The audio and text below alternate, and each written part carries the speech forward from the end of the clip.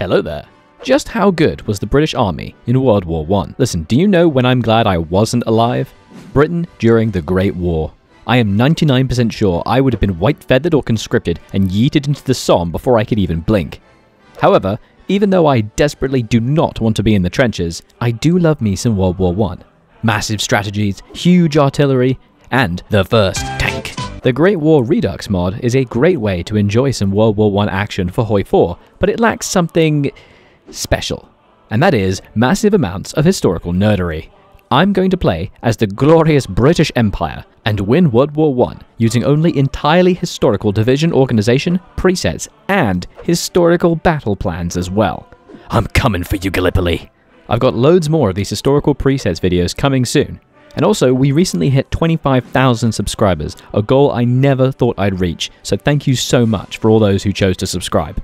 And to celebrate, I thought I'd set an even more stupid goal of hitting 32k subs by April 1st, which is my age by my birthday. So if you'd like to help out and to get even more historical nerdery videos, you should like the video and subscribe. Right, here we are, the United Kingdom. We have a very small army and a very massive navy and a pretty precarious political situation. We've got a very decent focus tree with some nice alt history options. Though of course we will be paying attention to just the historical ones. But the best focus is right here. Iron Cavalry, look at that. Tanks, yes! We've also got the cool British planes to look forward to, like the British Sopwith and the Vickers, the Martenside, remember that? No? Well, it's cool. First up though, just gotta set up our economy. We're gonna be going pretty heavily into civs and doing some standard eco research and preparing for our lovely British Expeditionary Force. Speaking of which, this is the infantry division template that we start with. It is absolutely bloody massive, way too big, though relatively accurate when it comes to manpower, but not at all when it comes to artillery. This has literally double the amount of artillery it should have. But we'll come back to this in 1914 and do all the history when it's time to make our proper division. This is what our mills are going to look like, a few howitzers because we'll need them later. Also, quick tip, remember to assign your military industrial organizations to the equipment you start with because they don't start with the MIOs assigned, and because you probably won't be changing away from these for years, you'll lose out on tons of funding for them. I'm also going to be training up infantry divisions just the whole time, but we also do need to think about Africa. In the last video I did of this as Germany, I totally ignored the Schutztruppe, whom were the troops Germany used to defend East Africa. Well, not so this time. I've done my research and I have discovered that the majority of forces that were assigned by Britain into Africa were actually of Indian origin, so I will be copying over one of the templates from the British Raj and recruiting them. It's not going to be as strong, but hey, I'm trying to be accurate here. Plus, it saves on manpower. Oh wow, look at that. We get a specific event message from the British dev. Ah, well thank you, Undead Unicorn. We appreciate you. I'm afraid it doesn't top the most vital first event ever, however. King gets in plane. More news at 11. I realized that I'm mostly just building early dreadnought hulls for my battleships, and I actually do have a 1910, so let's build that. I got some spare dockyards. I will need some naval XP first, so let's just pick this ginormous chunk of a home fleet and just click exercise to get some XP. And now we get our very first presets, the 1910 heavy ship. There are two of them and they're identical. Okay. Considering this is 1910, it makes sense to make the Colossus class battleship, and I have to sort of approximate it myself, which means actually turning down the engine so it keeps the correct horsepower, and add some guns so that I have the correct 5 12-inch guns. It's supposed to have a torpedo tube, but I can't add that to a battleship, so that's it. I will call it the wonderful name of Canadian Kerbal, after our most recent patron. Thanks, Kerbal. Ooh, the Portuguese Revolution has occurred, which means we finally have enough world tension to actually start going down our diplomatic focus tree and fixing our horrendous political situation. Hey, look at that. Canadian Kerbal is here and he wants some more ships. Here you go. Have 2 light cruisers, I guess. Oh, they do actually pop out and become Canadian as well. Look at them go! Ah, have fun, guys. Off to Canada with you. Oh, like every British person, I completely forgot about the Irish. At least I can fix my broken parliament with the Parliament Act. It actually costs me political power, but then I can get more political power per day. We also have the Agadir crisis. I'm pretty sure Britain did send a battleship to, like, defend our interests, so we will send it, and let's see what happens. Oh. Get your popcorn. Oh, baby. No, never mind. It's been averted. That's fine. I don't want to start anything early. I'm trying to be historical here, remember? We'll just calmly keep going down our political path for some old age pensions and get some more PP. Wow, 0.08 PP per day. Hope you enjoy that, old people. There's the Italo-Turkish War, to be followed a little bit later by the First Balkan War, neither of which I can participate in whatsoever. I just sort of watch it from Malta, sipping tea and drinking gin.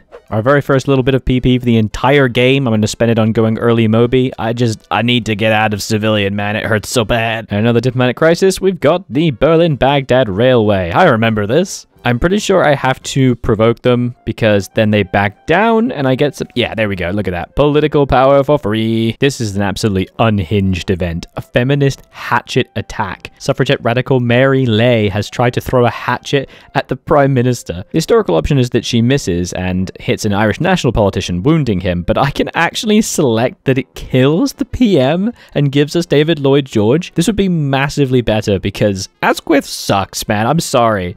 But no, we're being historical, damn it. I've also completely run out of space to build factories in the UK. I think I've overbuilt on civvies, but it's okay, we'll just build elsewhere. It is now 1913, and you might notice something very interesting. I am already out of manpower. Now you might think to yourself, it's okay, Aldra, just leave volunteer only and start conscripting. Unfortunately, I can't. Conscription was a very iffy topic in Britain at this time period. There was no conscription in World War I in Britain until January 1916. Before that, it was entirely voluntary. The mod actually does have a focus, Pro Patria Mori, that does move me to extensive, but I'm not going to be able to take that until 1916 because I'm being historical. So this is all the manpower I'll get until 1916. Hey, at least we get hundreds of thousands of Ulstermen volunteering, so that's pretty cool. This mod has tons of really interesting historical events. I didn't know about this. This is cool. Alright, it's finally January 1st, 1914. But before we start designing our beautiful historical infantry division, it's important to think about what the future might hold for these hard-fighting Tommies in the future. What will fighting in the Great War be like? Oh god, now I'm really for it. Here I am, a British soldier on the front lines of the Great War, and I'm being brought up on charges for not shaving my beard. Well, how can High Command ever expect me to keep up with my personal grooming when all I've got is this horrid thing? Oh well, at least it can't get any worse. Oh, what's this? Another order from High Command? I have to shave my balls now with this thing? Life literally could not get any worse here on the Somme River on July 1st, 1916.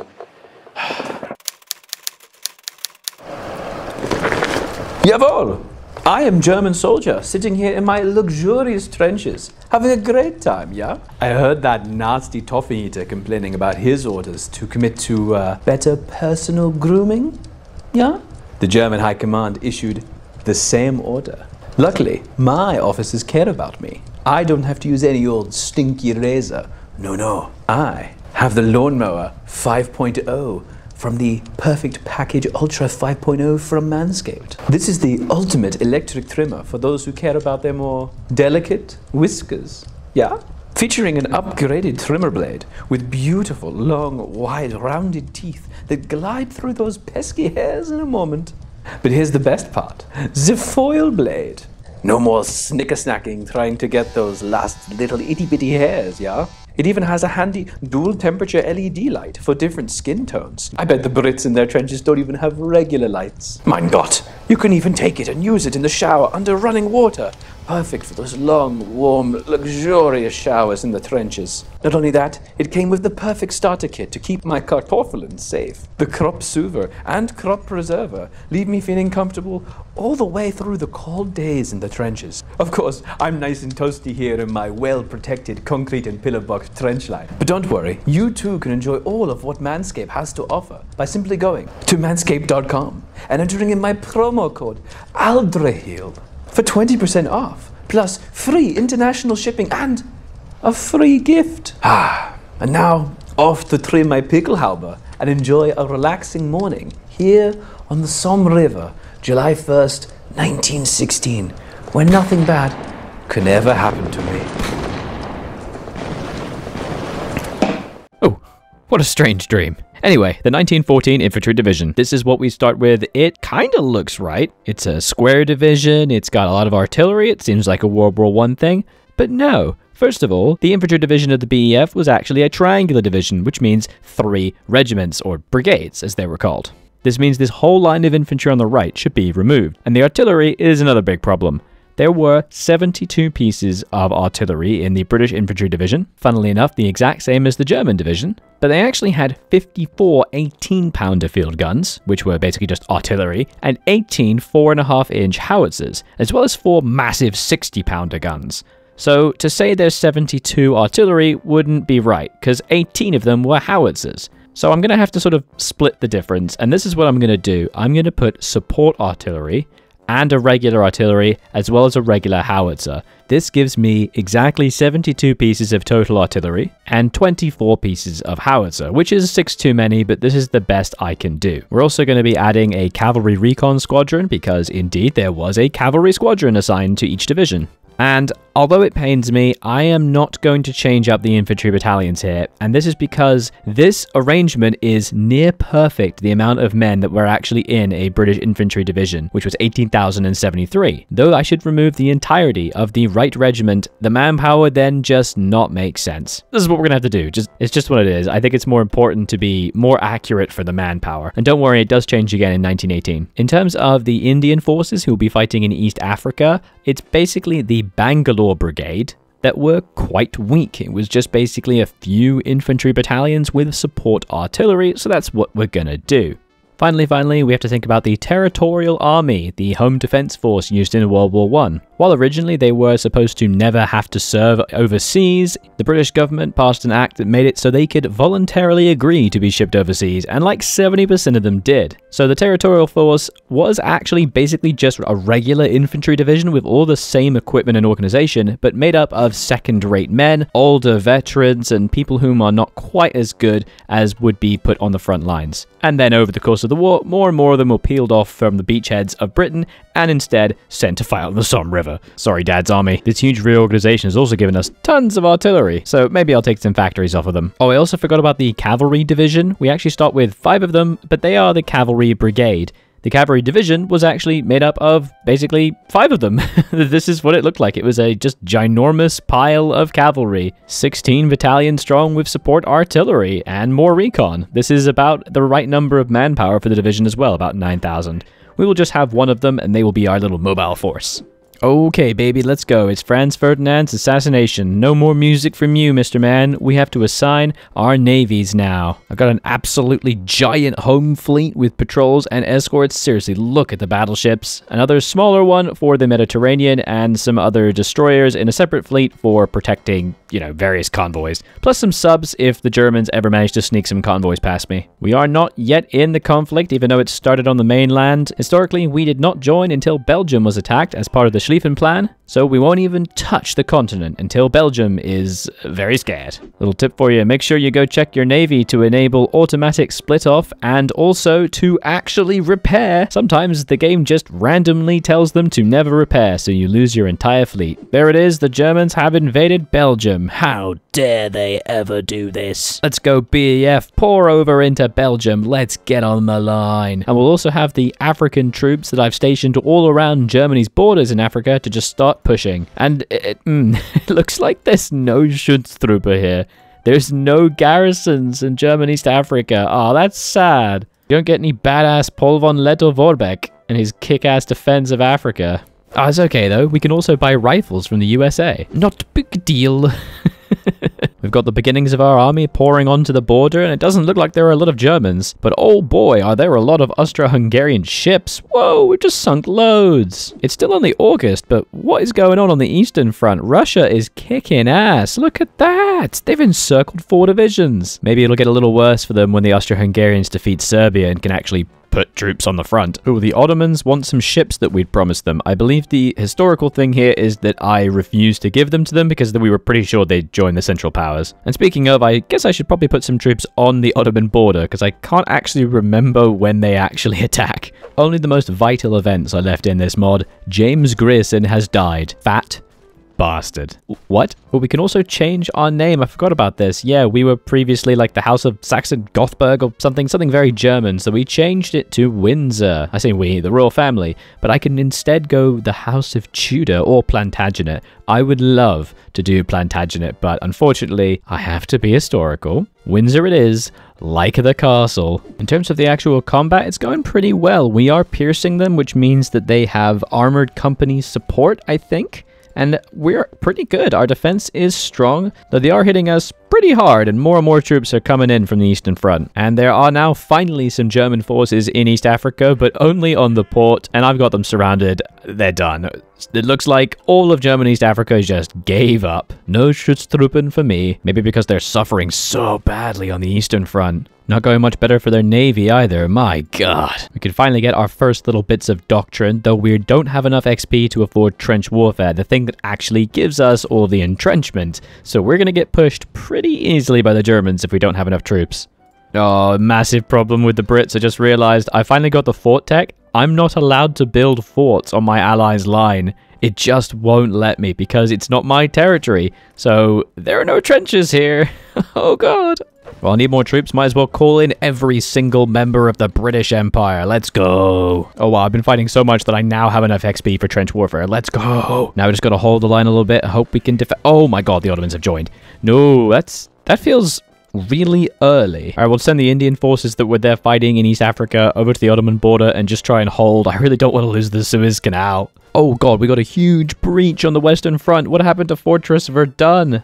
Oh, that's terrible. I didn't even realize that you could connect from Metz to there. Look at that. They should be encircled, but they got so many rivers. It's actually really hard to push them out. Even though it looks like we've got them encircled, in a way, they've actually got us encircled because of this horrible little pocket. We have to be really careful and make sure to maintain supply here. Otherwise, goodbye, several divisions. In the very least, we were able to move the Indian forces to the Ottoman borders quickly enough, and now we're actually pushing quite aggressively. Their troops are not very good. Oh, it's the Christmas trees. Come on, guys, let's have a game of footy and shell struggle. Okay, yeah, okay. So this was a thing that happened to Britain where basically armament contracts were awarded poorly and factories just weren't making enough shells for artillery, so frontline battalions were just not having enough shells, and it caused a massive political crisis that actually resulted in the government falling, leading to the very first replacement of a PM during wartime. Hearts in the comments for those who can tell me the other 2 times that Britain has replaced its PM in wartime. Hint, the second one is kind of a technicality. Alright, to beat the shell crisis, I have to have more military factories than 64.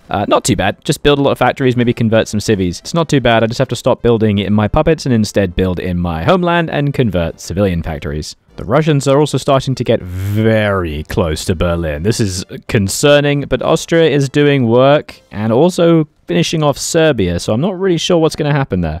We're not doing much better, to be honest. They are really crushing that tiny pocket. I think I have to pull my own units back because I just do not want to lose divisions to a terrible encirclement. Progress has seemingly stalled on the Ottoman front, so you know what I'm going to do? I'm going to commit fully to this historicity, and I'm going to start planning the Dardanelles campaign. That's right, baby. It's Gallipoli time. Let's get some invasions ready to attack into Gallipoli. Looking back at the Eastern Front, the Germans have just completely turned the tide again. They have now massively pushed on the east and even encircled Russian troops, so I don't know what's going on. The Austrians are doing weird things, but Serbia is actually really expanding and doing well. I wonder if they'll just win. There we go. I've done the focus that actually gives us a little goal into Dardanelles and some bonuses, so let's go. Move everything to a naval invasion support, and let's try the attack. I'm sending 5 divisions because this is actually what the Gallipoli campaign was. It was 5 divisions onto the Gallipoli Peninsula. Let's see if it works.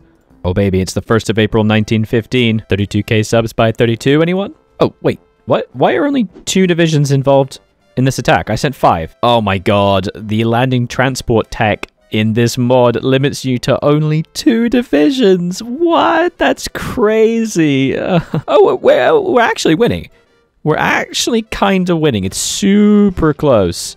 Quick look at the Western Front. We did actually manage to push back that little pocket, which is nice, which is good because I really would like a victory here. We've also just invented the fighter plane. Baby, let's go. Very early, thanks to some focuses, the Vickers. Though we are, of course, going to actually be calling it after our most recent channel member, Ravid Roseman. Thank you, Ravid. The Gallipoli attack been going on for ages. Let's stick force attack on. It is so close. Yes. Oh, we win. Oh my god. All those battleships giving naval invasion support did it. We are in there. Let's get the other divisions in and let's try to push something. I also finished the shell crisis by quite literally converting a bunch of my civs to military factories. I built way too many. So no worries there. And oh baby, our forces have arrived in Gallipoli. We are pushing into Constantinople, trying to hold on to the actual port. There are troops in Constantinople, so I can't make too much progress, but come on, this is great. I was going to give a medal to the 75th Division for being the first on the beaches, but I have no political power. But it would have been cool to give them the Victoria Cross, don't you think? I just can't take Constantinople. They're just too tough, but... Oh, no! The port's been taken! Okay, so the troop I'd left on the border and the port, he just ran away to go help out with an encircled soldier, so I've just lost my port.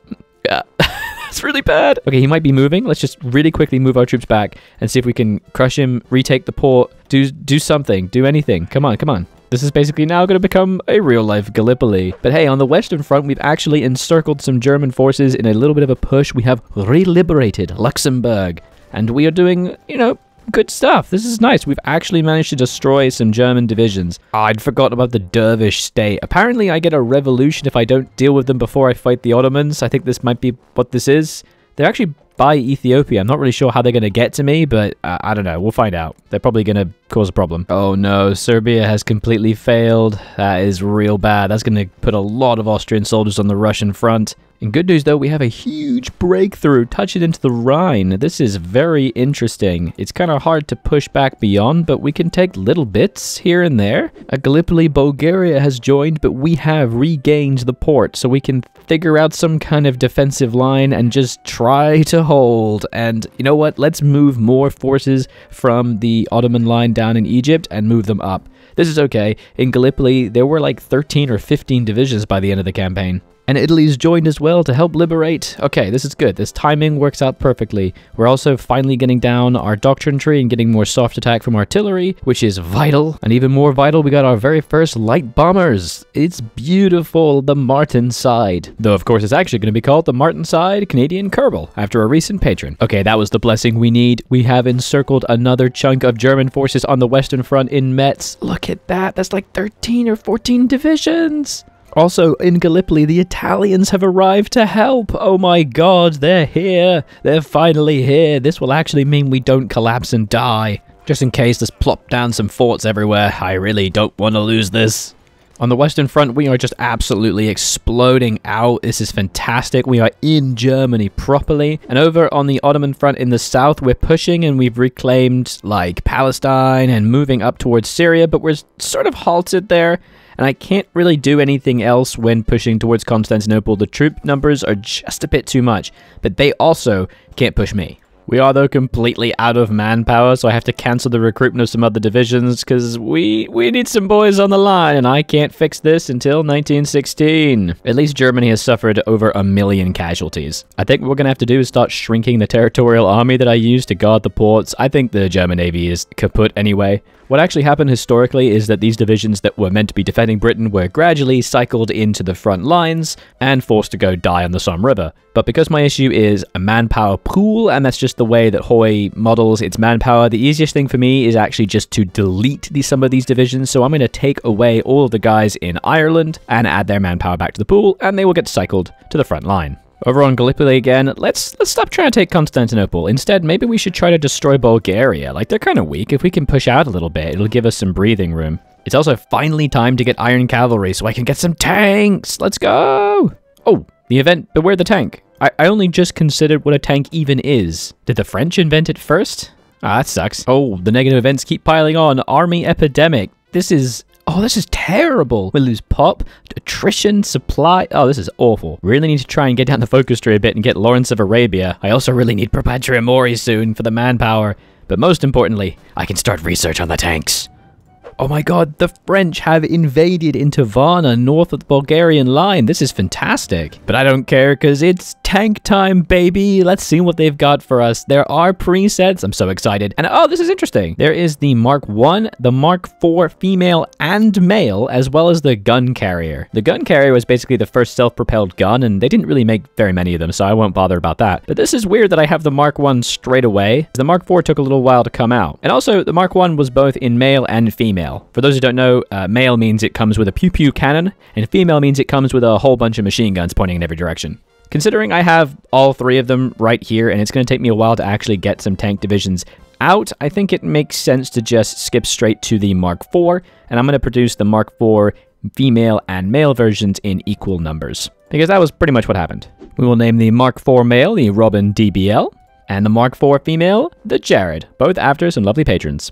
Also, some beautiful doctrine. I'm actually going to grab Bite and Hold rather than Defense in Depth this time. Last time as Germany, I really swore off Bite and Hold because the plus 15% org reduction when below 25%, which just seems insanely painful, but the leg infantry bonuses that this gives just seem too good to pass up, and considering I'm massively on the offense, I think this is the right move. Okay, so let's talk about tank organization. This was impossible to research for. No one really cares about how tanks were organized on the Western Front, because there weren't a lot of them. Originally, they were sort of like heavy machine gun companies, which is weird, and they operated quite independently, kind of being assigned wherever they were needed.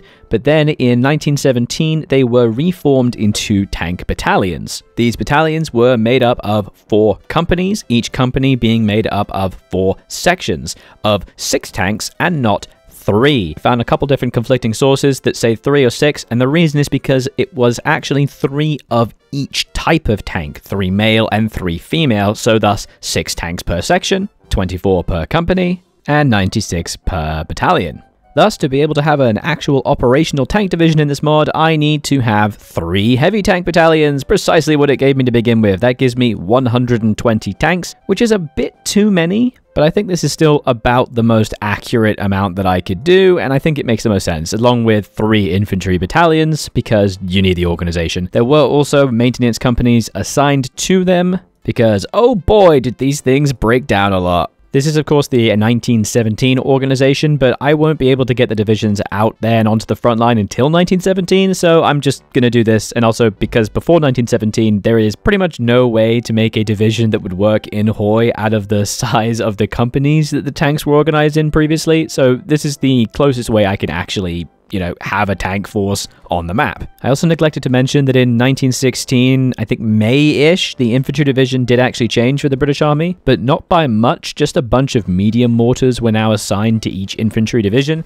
but there is really no way to assign mortars. These were kind of on the company level. Maybe on the battalion, it's like a bunch of 2-inch and greater mortars. I suppose the support artillery that I already have might represent that, but I don't know, so I'm not going to make any specific changes. Oh god, more Irish history, the Dublin Rebellion. I get a malice for a little while, but the main problem is I lose a bunch of corps. This is going to hugely impact my manpower once more. Still many focuses to go until I can get extensive conscription, but we've got the Great Arab Revolt with Lawrence of Arabia. God, I love that movie. And this has popped out a couple powers along the Arabian Peninsula, but they're not very strong. And to be honest, we'd already liberated those areas, so this doesn't help me at all. Okay. Oh no, don't worry, it's okay. Everything's fine. The Kingdom of Siam has joined the Entente. The war is won, guys.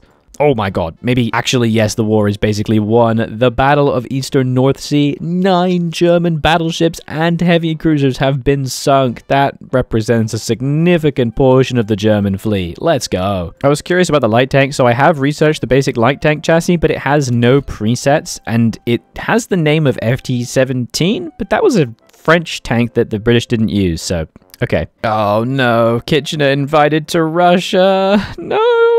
Pack your bags, Herbert. I'm sorry. For those who don't know, Kitchener died on his way there, so I have to do it. And Kitchener is my current field marshal. He's so good. And there it is. Bye-bye, big mustache man. I'll miss you. Oh no, it's okay. Look, the fall of Constantinople. We have liberated it from the evil Ottomans. We will call it Kitchener-Topol.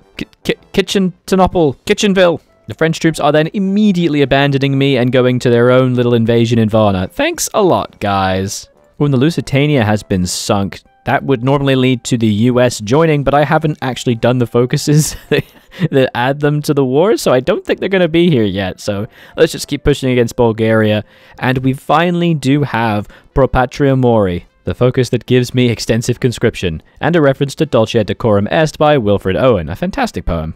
Oh, okay, I take it back. The French can carry on with their invasion. They're actually obliterating Bulgaria and doing a ton of work. Oh god, look at this. This German division has snaked all the way up through Africa and is just about to take the Suez. What is this? Oh my god, the AI. I am so impressed. I'll instantly destroy it, of course, but what the hell is this? It's all on the rail line as well. Oh, we can also now partition the Ottoman Empire as a result of the focus, and we can decide what we're gonna do with it.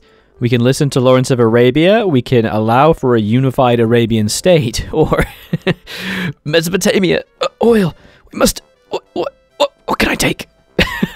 And just ignore it. While I would love to create a unified Arabian state and try and create some kind of peacefulness, I'm afraid the historical option of just nicking it all is what I must do. Sykes-Picot Agreement it is. Sorry, Lawrence. Over here in the Western Front, we've actually done some actual work. We've surrounded Dortmund, and that cavalry division is doing work. We are starting to encircle them.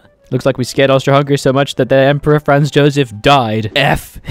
F in the comments for Franz Joseph. Ooh, and the fall of Asquith. In real life, this happened as a result of his mismanaging of the Shell crisis, but this is brilliant for us because Asquith is terrible. The daily political power gain is painful. Now we can have David Lloyd George and actually have someone competent in charge. Look at his face. Come on, tell me you don't trust him. Look at that smart mustache. On the British Empire celebrates with an Australian invasion of Anatolia. That is amazing. Oh yeah, we're just pushing everywhere now. We are snaking into the Ottomans. They are not long for this world. And we've finally got tanks here. We've trained them up so they are regulars. It's 6 tank divisions. This is about as many were here, and we are going to begin pushing along the northwestern front, see if we can make a little bit of an exploit. And even though they're a bit low in supply, they cannot be pierced by the German divisions, whom are mostly militia, and we are wrecking them. Look at that, a huge tank breakthrough. The models are massive. That looks so cool. We are just exploding beyond the Rhine. We're going to try and ask the French for control of some of the territories so I can actually build some railways and supply hubs. Oh, what? Armistice of Compiègne? That's it? Oh, the Germans surrendered. I thought I had to get to Berlin or something. Wow. Okay, thanks, nerd. I guess I just sit and wait for a little while. I can make the Whippet tank as well, by the way. I got the medium tank chassis. It looks pretty much exactly what I expected. I'm not gonna need them, but hey, it's nice to have. All right, the timer ticked down, and there it is. Everyone's at peace. The borders have been completely restored, though a bunch of countries have popped out from the Ottoman Empire. I have to demobilize my economy, but the Paris Peace Conference will happen in 90 days, so we'll just wait for that. Sneaky gits, the Germans scuttled their fleet, and the Weimar Republic has popped out. I remember this. This was a thing that indeed happened. A Korean provisional government envoy has beseeched us to support him in his independence. I'm a little busy, my dude. This is a bit weird.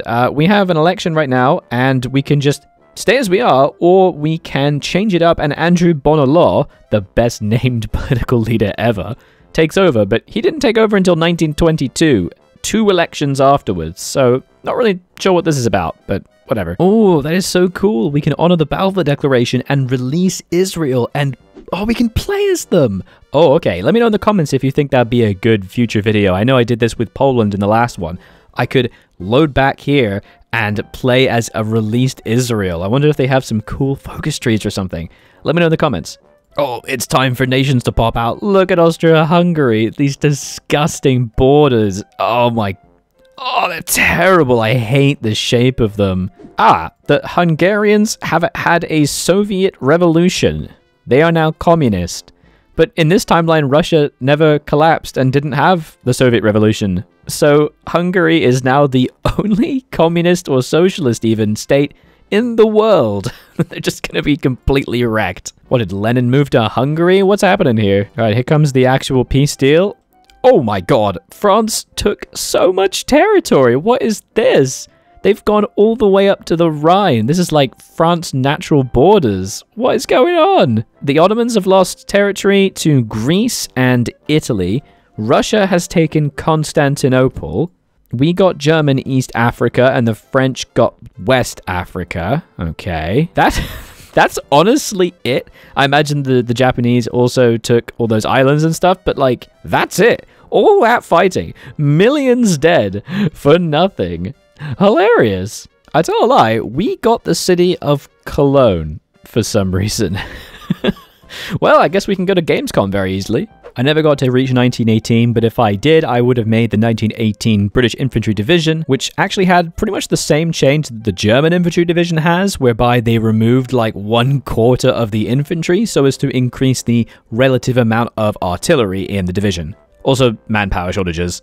Oh my god, what? The League of Nations. This gives us a post-war economy that just destroys us. This is terrible. This is like the worst eco law I've ever seen. Why? That's a good enough reason as any to call this game completed. We have defeated the Central Powers as Britain with the might of tanks. We didn't even need America. Let's go. And we kept Russia alive. Thank you so very much for watching. I've got a bunch more of these historical divisions and presets videos coming soon. Drop a comment down below with a suggestion for what country you'd like to see me cover next, and any challenge video suggestions you think I should do, because I'm doing those every other week as well. So like and subscribe to see more of that, and I will see you next time. Bye-bye.